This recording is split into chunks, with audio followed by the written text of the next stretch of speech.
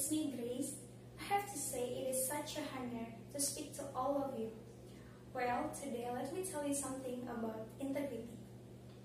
First, integrity is the practice of being honest and showing consistent and uncompromising adherence to the strong moral and ethical principles and values. In ethics, integrity is considered as a honesty and truthfulness or accuracy of one action.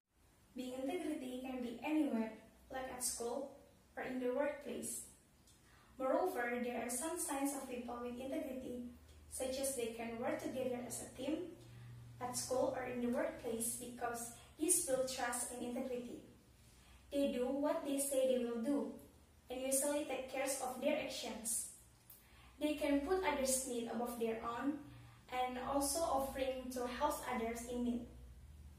In the same way, people with integrity can also respect each other and show compassion towards others. Well, to develop our integrity in our life, we should live with honesty and keep our promises and show empathy to everyone.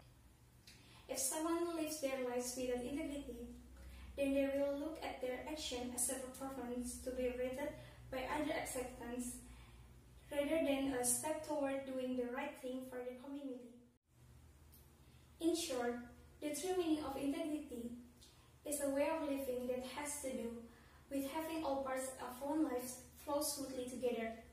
It means connected, in touch, or well coordinated rather than isolated. So, in conclusion, integrity is an important thing in our life because it shows a lot about our characters.